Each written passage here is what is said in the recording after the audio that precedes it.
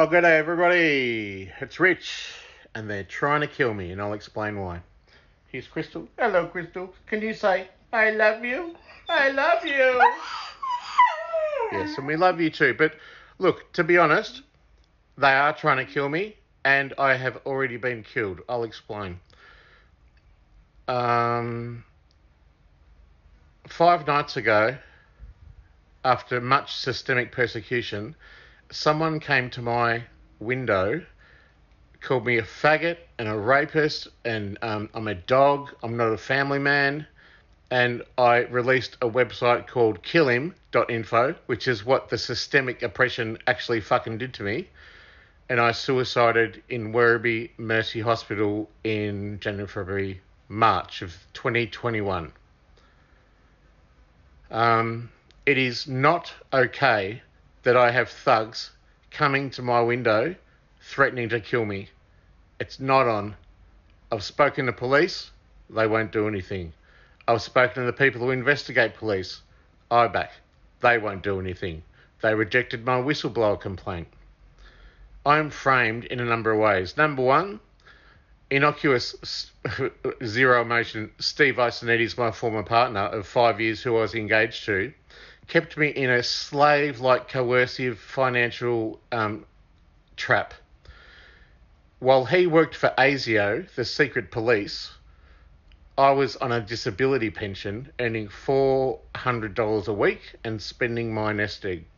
He was making $400,000 a year or something like that.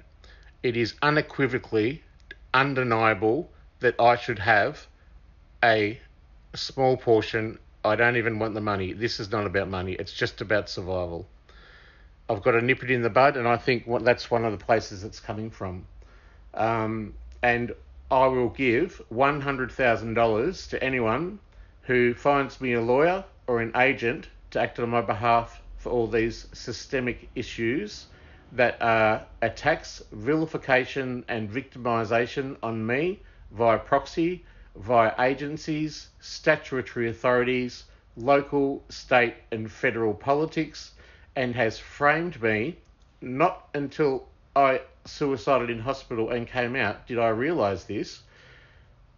I had made a complaint about a doctor years ago, and I fought with much frustration with every agency kicking the can down the road, watching me become distressed at the pure frustration of being gaslighted, ostracised and rejected, despite unequivocal evidence in a sound recording, which was innocuous at the time. I thought I was going crazy, so I recorded it. His lawyer framed me as some kind of evil genius who's extorting him for money. Now, at that same time, the old landlord from where a former partner and I stayed sold his place for millions of dollars. I accidentally emailed him the pictures I drew of his house. When he knew that Steve left me squatting there for free, only because he could afford it, and I had nowhere to go, and I was homeless, that he said he wanted to do business with me. He gave me $100,000. I didn't do anything with that $100,000. I bought some incense, a crystal, and I think a couple of T-shirts from Redbubble. A couple of weeks later, I got a call, and he said, it was a mistake. I've actually been in a psych ward, and someone had been in his ear, obviously, but even if he's mad, but whatever. So he said, I want it back. What did I do?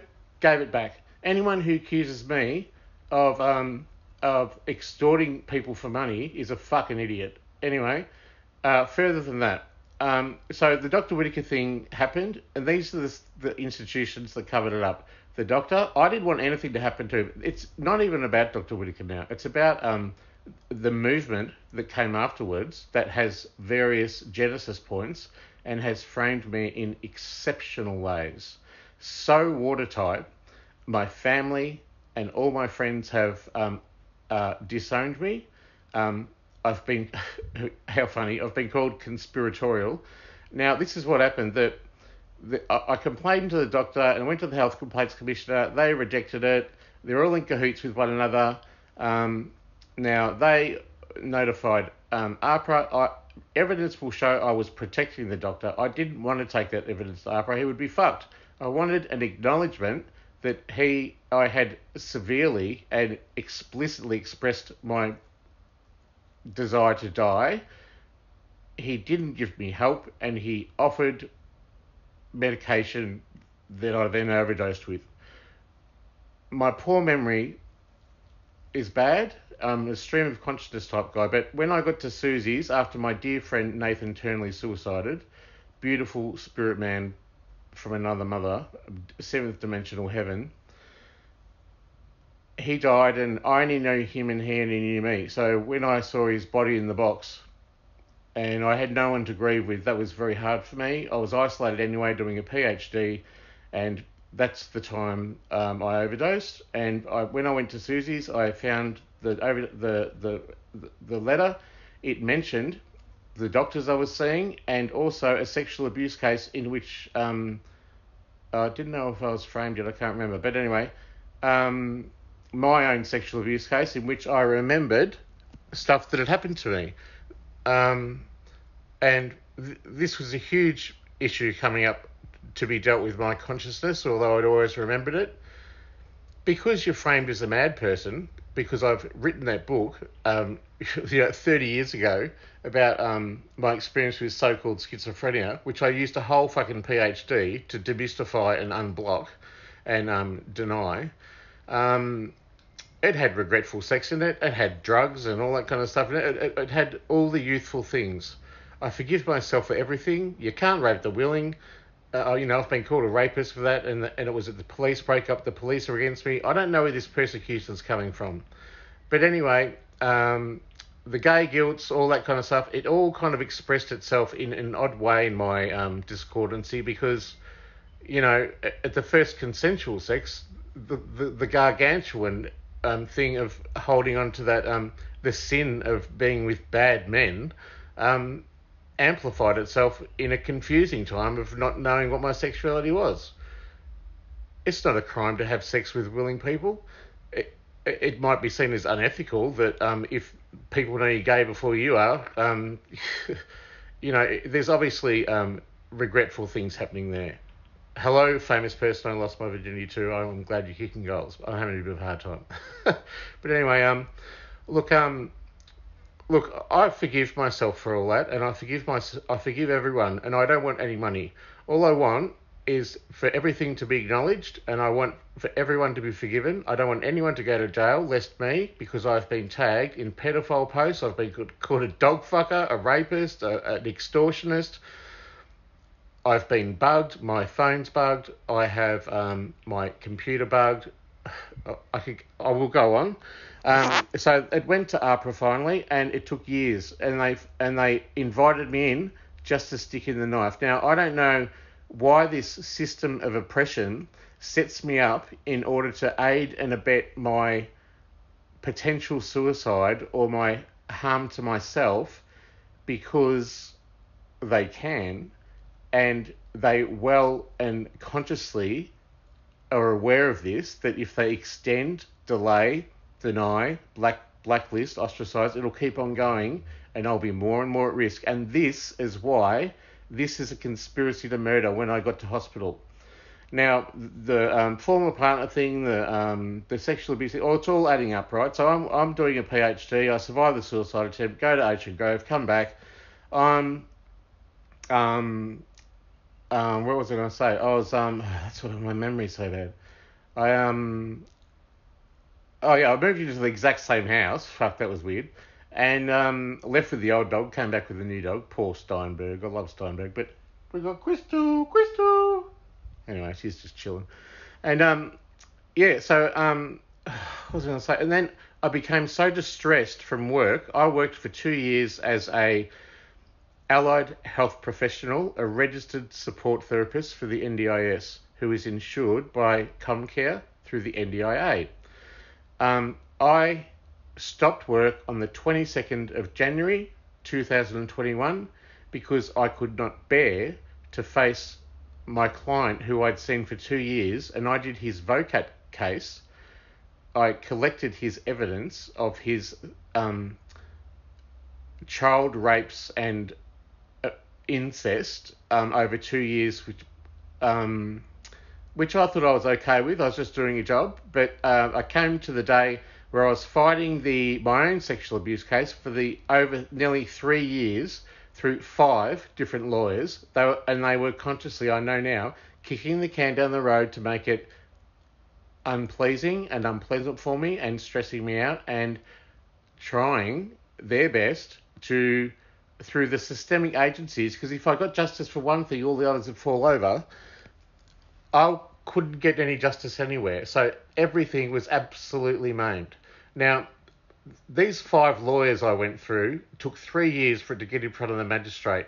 That lawyer, yourlawyer.com.au, did not even give me an outcome. That is illegal. I complained to the person who was responsible for investigating legal people, and they towed the party line too. Also with APRA, I complained to NHP OPC, the investigative body that investigates APRA, and all of those people denied that recording even exists, and it is permissible under, I didn't know, but the Surveillance Act 1999, I think it is, in Victoria. So that is absolutely legal tender before a court. Think I can get a court? No. Think I can get a lawyer? No. Think I can get any help anywhere? Absolutely fucking not. This was the beginning of looking back and knowing how heinously I'd been framed and decimated, and I'll go on.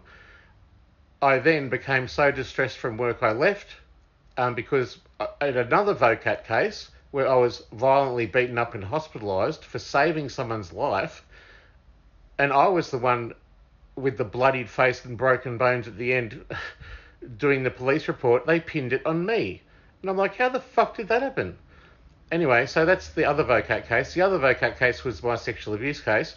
They let it go for so long that the Ombudsman, I lost my rights appeal, and I begged them for an outcome or some evidence, and I threatened the law firm. Nothing could go my way. I didn't know why. I didn't understand why nothing was working. The magistrate finally wrote to me. She's fucking crooked, and she says, you were doomed to fail from the start. Now, that's fairly colourful language for sexual abuse survivors, I've got to say. Anyway, that all went down, and I became distressed. I was distressed because of the abuse that I got from my client, from the long-time battle that I had with my litigation, and the turning point was when I got the CD-ROM in the mail in which I knew it had gone beyond the appeal and I couldn't do anything anyway. So they've rendered me powerless. Okay, so this is that. So I stopped work, and so I go to HCF, my income assist. It has nearly been 12 months. They haven't paid me a cent. Because I've got a public profile of someone with so-called schizophrenia, they said it was a prior existing condition. They argued many times. I've written to the CEO. I've complained to the Ombudsman. I've been to the police. I've been to IBAC. I've been to the Commonwealth Ombudsman. I've been to the State Ombudsman. None of them see any problem with them not paying me. I've gone to the Small Business and Family. I've been to business. I've been to everyone. All the statutory organisations, .vic.gov.au and .gov.au, intensely and attack me or deny, delay, reject, blacklist, ostracise, and they do it via... you're coming for a cuddle. They do it via a systemic attack that's prolonged, it's over time, and it is attacking me in a silent way through proxy. I know that's hard to believe, but once you add it all up, it begins to render this incredible persecution that ended in my death. So I advertise on my website, I'm losing my shit. My doctor's rejected me because he knows of the Whittaker case and he knows I'm going to fuck him up, and I threaten him. So he decides to leave, threatening me with fraud. And then, I'll try and be succinct here because it's a short video, introductory video to this website. But killhim.info is about how I was killed in Werribee Mercy Hospital. No one advocated for me. No one stood on my side. And I didn't need mental health help. I needed litigation. They locked me up. Dr. Kumar was a guy I'd known 12 years ago. He knew of the ASIO stuff. He knew of my partner. He told me to get the police. And I'd actually recorded Steve admitting to me, because I was afraid for my welfare, of him admitting that his $1.3 million that he invested in an offshore tax haven was busted for him from ASIO, his place of employment, who gave him a slap on the wrist, and he got off with a fine. And he threatened me with a hitman, and he also stole my car and all my goods and all that kind of stuff and left me homeless. So really top guy, you know, present at a murder, all that kind of stuff. Just legendary. So anyway, it sounds like a bit of a James Bond film, but life's never boring. And I ended up in the fucking clink, and of course my reputation precedes me. He records things. So fucking look out. They've confiscated my phone, they've stripped me of my clothes, my laces, everything. For 4 days they rejected my medication that I did need, and they incorrectly diagnosed me as delusional of persecution, but in actual fact, by the time I left after my suicide attempt, which was deemed fatal and a lethal injury via the Freedom of Information legislation from the Office of the Chief Information Commissioner that I had to fight for, I was dead. I was dead. That was it. It was that serious. I'd forgiven everyone. It was so hard to do. I didn't want money. I wanted out. I'd had enough of suffering. This systemic persecution and oppression had rendered me a voiceless, incarcerated, I knew I wasn't mad. I was cast as that with so much stigma and persecution, just like when they fired me from The Age, when the Herald Sun got my words and put my descent into madness on top. Gee, what top blokes they are. Anyway, we could go into that, but I won't. But and I took that to VCAT later on, and I failed. And VCAT's supposed to be calling me today about all these issues. They're going to fail me again. And I'm being set up to fail left, right, and centre now. Try and be quick. HCF rejected me. They said if I get work cover for the same thing, then they'll pay it. So I go to Comcare. Comcare accept me, then they reject me, then they accept me. Then Paul Fowler, the guy at the head, he rejects me. Paul Fowler used to be the guy that runs WorkSafe. WorkSafe refused to help me with my appeal. In the meantime, my internet's being bugged, I'm framed, I'm followed, I'm under investigation, I'm banned from so many agencies from calling them, including APRA, Mental Health Complaints Commissioner, and all these other places. I'm being black banned left, right, and centre, and I'm suddenly piecing together this huge, epic monstrosity of a force that's invisible and faceless, and I begin to threaten people. Now, I had cases going back years with the Australian Financial Complaints Authority, and it was worth, from a super perspective and a bank thing and other issues, up to nearly $2 million. I begged HCF, my insurer, and AFCA to release those overdue determinations and come to the point and provide me with some prosperity. The methodology for this movement is to deny me of a voice and deny me of justice and deny me of prosperity and aid and abet my death by making it so hard for me that I kill myself. Now, they were surprised when I did that in hospital. I was surprised when I did that in hospital. They locked my dog up for 4 days in this house. I said to the guy, if that had been a child, you'd be in fucking jail. I hate psychiatrists anyway. But, anyway, so AFCA Australian Financial Complaints Authority, they refused to act for me and dumped all my cases, or not dumped. I don't even know where they are now. I'm afraid to contact them because they've blackmailed me that if I contact them, they'll drop them. I don't want to contact them and lose $1 million. Who does? I'm not after money. I don't want money. All I want is a simple life, free from persecution, and fucking hitmen coming to the door, and fucking, being the scapegoat. The scapegoat is the archetypal Jungian figure that people consciously or unconsciously pin their sins on and send out into the wilderness to die. Now, I'm a fucking pretty fucking legendary guy. I've got a PhD, I've fucking done all this advocacy work, I'm a creator, I'm loose, I'm fucking free, I'm decadent, A lot of people fucking jealous of my life. You know, it's a real Aussie thing to cut that cunt down, you know, if he was too good and having a good time. And fuck, I've had some good times. Yeah. But anyway, that aside, where was I? I forgot what I was going to say. So all these systemic organisations have failed me, one by one, over and over. A year goes past. A whole year. I'm rejected from the hospital under a duty of care, but I'm squatting with no money, no food, and no car, and no job now that I've been exonerated and I've been bankrupt.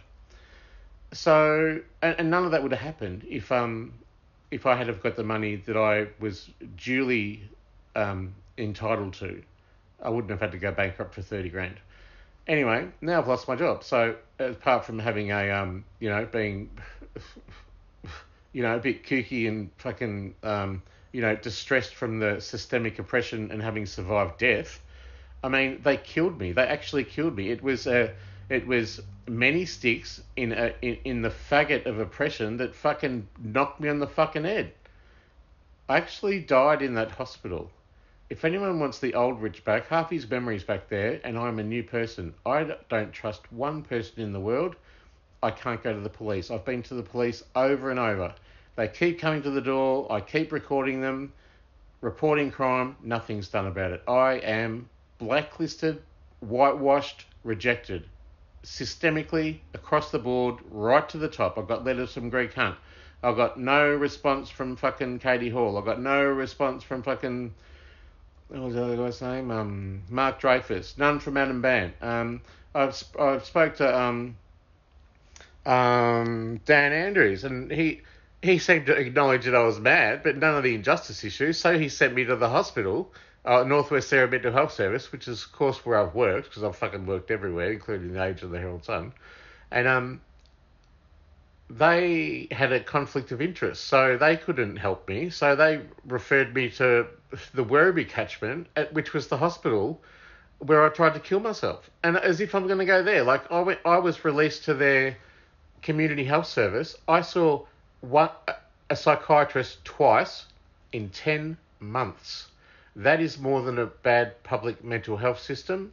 That is an arm of an hospital that absolutely knows that I'm going to try and get a conciliation or at least an apology or a suum for the systemic murder that happened over years. That was a systemic oppression that ended in my misdiagnosis and my mistreatment, the denial of my rights, my mismedication, and the framing of me by various points in my life. Now, if you don't have any enemies, you haven't stood up for anything. So I must have stood up for a lot, because I haven't got anyone in my life apart from the dog, but that's all I need. Anyway, so look, after that, after I survived and was rejected from the mental health service for an impasse, gee, thanks for that. They rejected my medication. My doctor rejected me. Everyone said there was no conspiracy. Still, the exit notes from the hospital say I was not delusional nor psychotic, and that I had adjustment disorder, and they only gave that to justify actually having me fucking in there. So in actual fact, I was absolutely sane, and I recorded the takedown, and I put it on Facebook in my defence, and they threatened me with a $50,000, $60,000 fine or jail if I didn't take it down. Now that's fucked. That was on my property. I have exactly every right to record the police breaking into my house and threatening me with violence to fucking get me in the ambulance, which I thought I'll just go down and have a chat with them. It'll be right. It went bad from there. Anyway, a year goes past. I barely have a doctor. Family tells me to fuck off. Friends deceive me and they don't talk to me. I become a fight. I'm fighting this thing 24/7. I'm emailing people. I'm writing hundreds of emails. I'm going from every agency. I'm building my way up. So it goes from Comcare, and that Comcare's rejected me. That gets sent to AAT, the Administrative Appeals Tribunal. That's in a couple of weeks. That's doomed to fucking fail, because that's under the Attorney General's department, Michaelia Cash.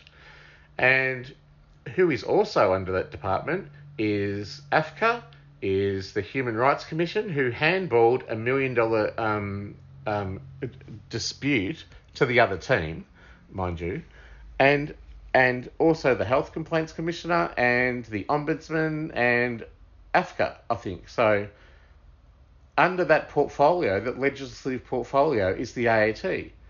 Of course I'm going to fail. It's absolutely doomed to fail. And the government, who have killed me already and are continuing to oppress me, have got a lawyer, a highfalutin lawyer, and I'm just this fucking random dude. I haven't got one person in my life, apart from some random dude that I met who kind of semi-porked, and he's, just kind of come into my life. But my poor family, I feel for, because they don't understand and they can't understand. They think I'm mad and they think I'm delusional and all this other stuff. They choose small-mindedness and they choose ignorance. And I feel for them because it's partly not their fault. It's how they've been raised and what they're willing to accept as part of the facade of the outside functioning, beautiful Brady Bunch family that we are. But as we know through research, every family is dysfunctional. And they all have usually a scapegoat or a black sheep. But anyway, in amongst all this, I have all this evidence, and it's all on my email. What happens next? Micron21, who are the email people who have hosted my website, taken over from White Dog Green Frog. Hi, Brian. Thanks for sticking up for me, mate. And took it over. They accused me of being conspiratorial. What a joke.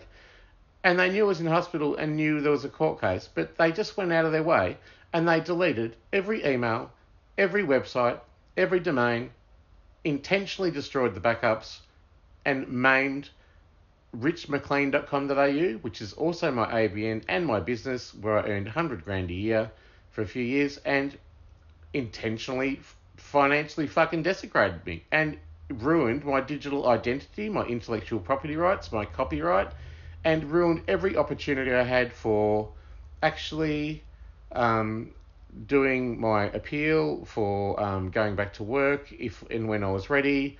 And so that was fucked too. So I went to all the right places. Business.gov.au, they didn't give a fuck. They said go to the Small Family and Business Ombudsman. Went there, they didn't give a fuck. Went to the Communications Ombudsman, they didn't give a fuck. If it's got a .gov.au, it's pitted against me. I should not have to burden hitmen, whether they be thugs or fucking just someone because I'm a famous person, or because my address has got out, or because I've been maimed, framed, scapegoated, whatever the fuck you want to call it. It's not right that I think lovely person and bit of a coming under the bar legend, just confident, not arrogant, is being heinously, systemically oppressed by this vast network of attacks via proxy. Even today, I went to get some of my NDIS funding. They've rejected every one of my claims. I can't believe it. My situation now, I'm squatting. I haven't got a cent. I find it hard to feed the dog. I've made this website, killhim.info, because they are going to kill me. They are going to kick the can down the road so far because it's too far now to travel back. If that original recording by Dr. Whittaker gets heard by a court, he's done for a medical malpractice, professional negligence. And all the other crimes that come so thick and fast after that, the former partner dispute, the vilification by the age, the framing on public television. So many things have happened. I'm a public figure. I've spoken in Parliament. You know what? When someone's kind of a big figure, there's a really Aussie attitude to fucking cut them down. And I've been cut down. Now, I've been called all sorts of things. I've been framed. I've been tagged. I've been hacked. The computers, everything. I can't even have a wank without someone fucking coming to the window and calling me a dirty faggot. Anyway, so I live in fear. I live in poverty. I have lived on about $80 a week for a whole year. I have begged and borrowed and tried to pay my friends back and the people who have helped me. You will always be remembered. And at this point, it is death or victory. I'm not going to kill myself. I'm not suicidal. I enjoy life. I look after my dog. I don't need anyone. I know what I am. I know who I am. And I know what I'd die for. And I know what I am capable of. And I am strong and resilient. That is my superpower. You can expect that I'm not going to give up. And you can expect that you will have to kill me. And this is my insurance policy for when and if I die or are killed, then you all have a little bit of blood on your hands collectively. That's the sin of this thing, is that it's death by thousands of stonings. And, you know, there's got to be one pimp at the top who's responsible for actioning all this, and there's a few suspects as we go along. But that's the end of my rant. This is killhim.info. It's Rich Mclean. I'm offering to, if anyone donates to, or I'm offering actually $100,000 because that's I'm worth about $50,000 on paper. That's what they'll kill me for, and I can overturn this country. I got letters from Greg Hunt, mate, and all the other dudes. You know, the big ones, Jack Heath, Sane CEO, all these other people. I know what I am, and I know I'm not wrong, and I know I'm sane, and I'm a bit kooky, but I have never meant harm on anyone. I've forgiven myself. I forgive everyone else. If I get my way, no one goes to jail, but the insurance does pay the fucking bills. And I only want a simple life, moved from this house in another location, hidden, free from persecution. If you donate, I will give that money back to you when I win, and I will give you 10% on top of it and another 10% to agency of your choice, which is a reputable charity.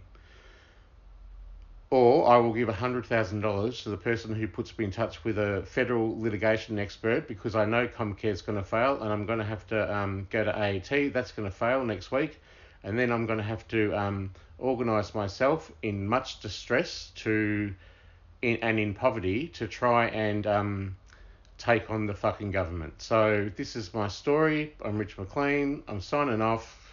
Oh, so tired. It's so exhausting. I don't want to die. I'll live a happy life. And Crystal, you going to say goodbye? You going to say goodbye? Oh, my baby, she's still got her lead on from this morning. See everyone.